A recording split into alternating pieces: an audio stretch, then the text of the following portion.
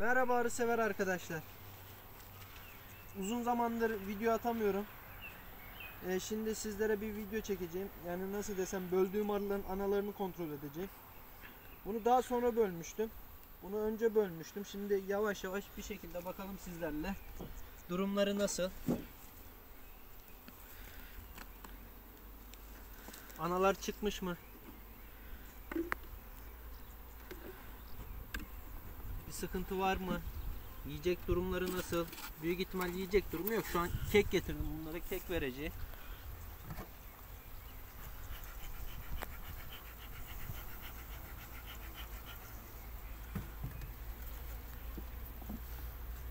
Bu boş çıta kabartsın diye koymuştum.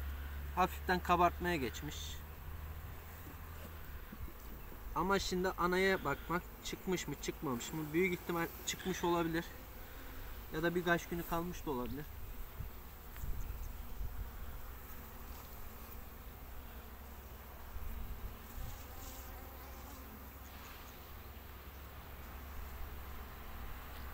Yavaş şekilde bakalım arkadaşlar. 3 çıta bölme almıştım arkadaşlar buna. Evet, analarımız çıkmış. Şurada 2 tane çıkan mememiz var. Önemli olan şu an anayı bulmak. Bulamazsanız da büyük ihtimal çiftleşmeye gitmiş de olabilir arkadaşlar. Çiftleşme uçuşuna.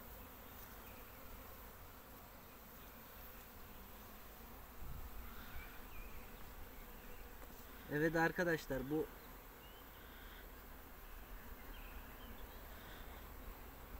arımız çiftleşme uçuşuna gitmiş, yavru atmaya başlamış. Günlük yumurtalar var. Maşallah. Önemli olan anamızı görmek. Nasıl bir anası var? Evet, anamız burada. Çok ufak bir anası var arkadaşlar. Tam şurada. Tam net gözüküyor mu?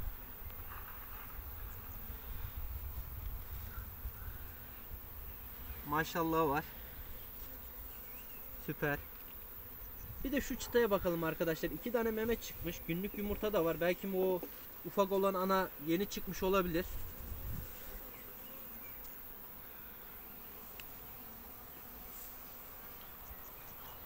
Arımız sakinlemiş. Çünkü anası yokken baya bir kanat çırpmaları, baya bir stresli bir şeyleri vardı. Durumları.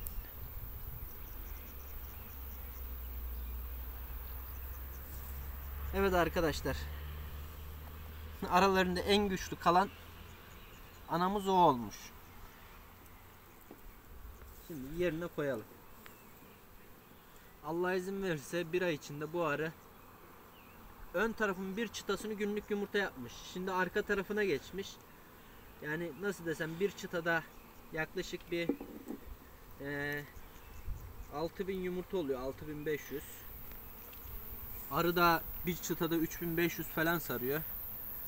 Yani bir ay sonra bu arımız belki 4 çıtayı, yani bu gördüğünüz 4 çıtayı tam sarabilir ağzına kadar. Hiç yiyeceği yok. Şerbet de vermeye hiç gerek yok. Çünkü arkadaşlar bal akımı başladı. Yani nasıl desem, ufak tefek bal akımı geliyor. Kestane de 5-10 gün sonra açacak Allah izin verirse. Biz de bunu keksiz bırakmayacağız şu an. Şu anki işini kekle idare etsin. Kekini de şöyle koyalım arkadaşlar.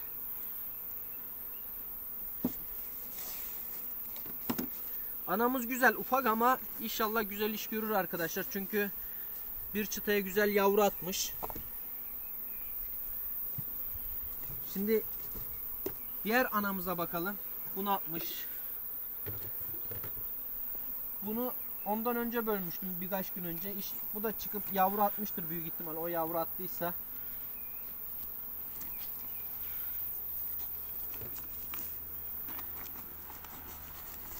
Bunu da 2 çıta bölmüştüm arkadaşlar. Yani nasıl desem, anası ölüp de bala gidemeyen arılarımdan böldüydüm böyle 2 çıta. Evet arkadaşlar, bunu da kabartmışlar.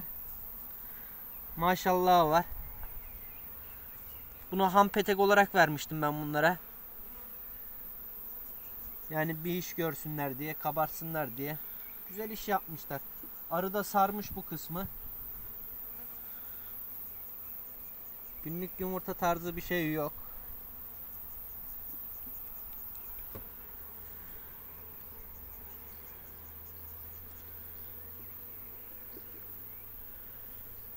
Ey maşallah.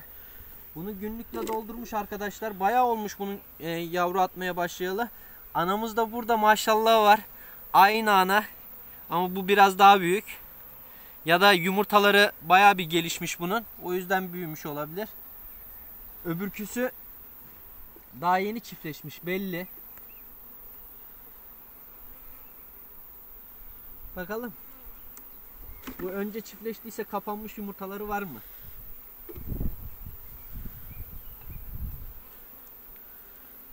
Kapanmış yumurtası yok ama arkadaşlar, bu arının bu kısmı yavru, onun da o kısmı yavru. İnşallah Allah izin verirse bu da bir ay sonra 3 çıta. Sonra 3 çıta yavru demek, kışa 6 çıta arı demek. Şimdi buna da bir kek verelim arkadaşlar.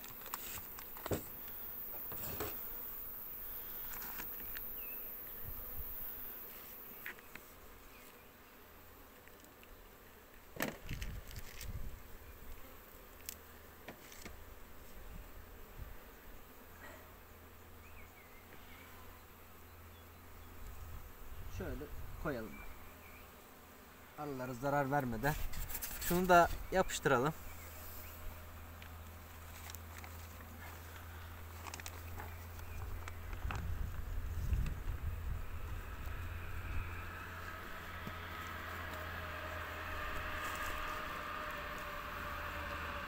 Evet arkadaşlar.